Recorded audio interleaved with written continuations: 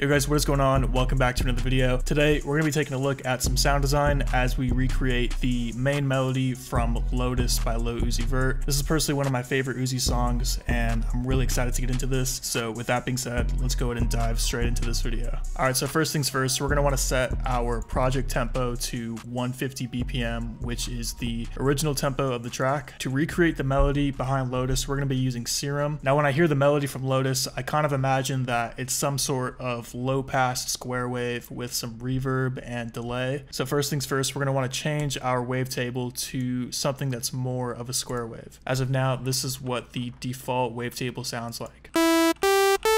So we definitely want something closer to a square wave. So for that, we're going to go into the analog category and grab saw rounded to square waveform.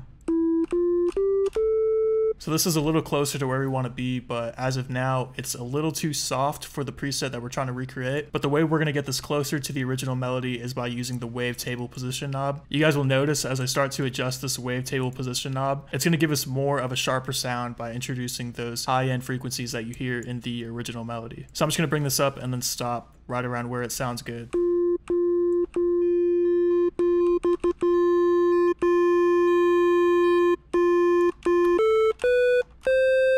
Now, the next thing we want to take a look at is going to be the envelope down here. Whatever shape we set to this envelope, the volume of the wavetable is going to follow. So we want to make this more of like a pluck sound with a longer release. So to do that, we'll start off by bringing the sustain down.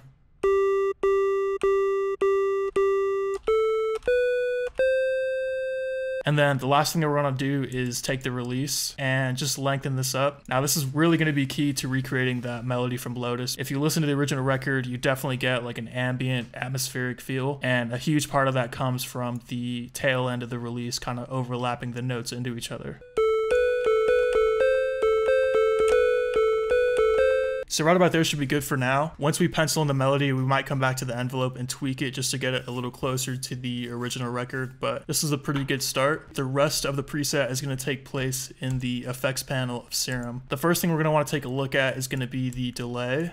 Now when you listen to the original melody, it kind of sounds like a lot of the notes are repeating themselves, and I think that is largely due to some kind of delay somewhere in the effects chain. We're going to actually link the two channels so that they play the same note, and then we're going to set this to 1/8 note. We're going to set our mode to ping pong, that way the notes aren't clashing so harshly against each other. You can hear it kind of widens up the stereo field and makes things a little more atmospheric. And we're also going to bring down the feedback. We don't want too many of the notes being repeated. We just want to see like 1 or 2 instances of a repeat and then have it move on to the next note.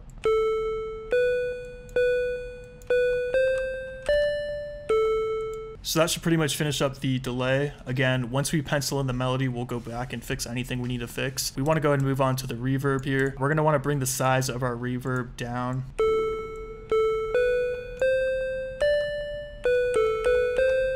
What we can also do is adjust the decay just so it's not so long. And then we can mess with the mix level just to get it right.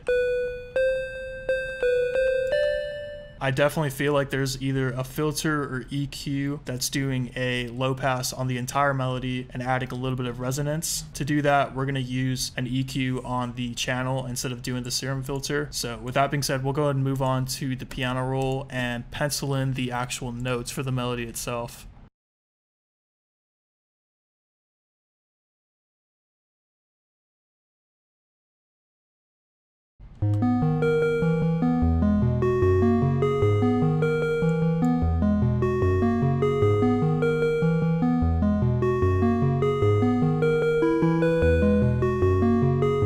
So this is pretty much the main melody, and as you can kind of hear, the preset is already pretty close. There's definitely some tweaks that we're going to want to make specifically to the envelope of the preset, so I'm just going to boost the sustain until it sounds closer to the original.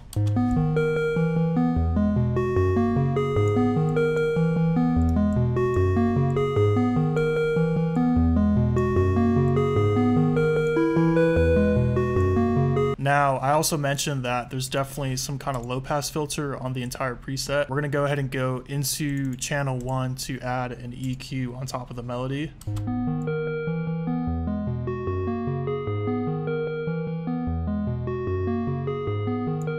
And then we'll do a slight boost just around where the filter cuts off.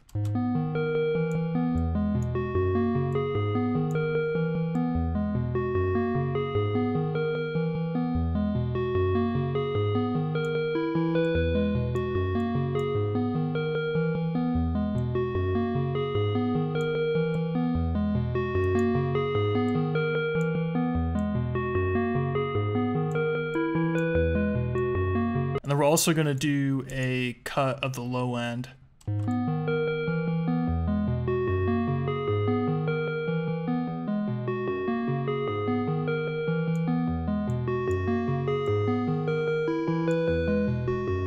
If we need to change anything, we'll go back and fix it, but let's go ahead and add the drums just so we can hear what the melody sounds like in the context of the rest of the beat. Now, all the drum sounds that I'm going to be using in this video are for my personal drum kit, so if you need any of these drum sounds, make sure to check out my website at paulkits.com or just click the link in the description below. I'm just going to do a quick arrangement of the melody and then get to work on the drums. So the first thing that we'll do is we'll get all our samples. We're going to want a hi-hat, grab an 808, we'll grab a clap, and then we'll grab a snare. Alright, so let's go ahead and throw down the hi-hats.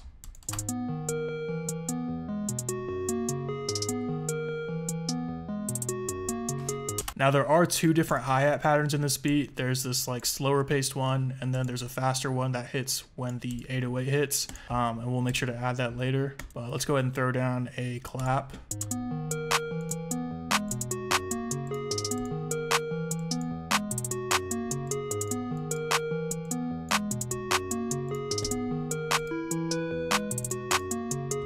And let's also add that snare roll that comes in at the end of every turnaround.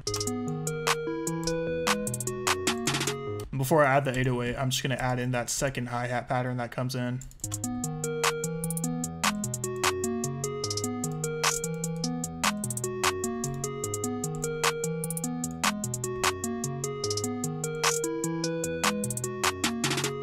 And then finally, we'll grab the 808. Before I play the entire beat, I'm just going to quickly adjust this 808. I'm going to tighten it up a little bit.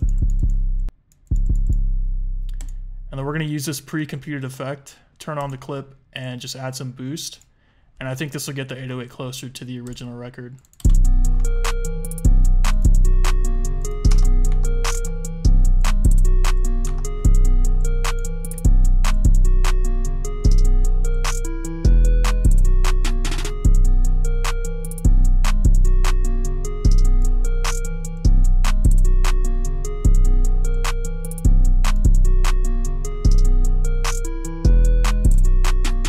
And that is pretty much the sound design of Lotus by Lil Uzi Vert. If you guys enjoyed this video, please feel free to leave a like and a comment letting me know what you thought. Once again, if you need any of these drum sounds, you can find them at paulkits.com in my Scab Sounds drum kit.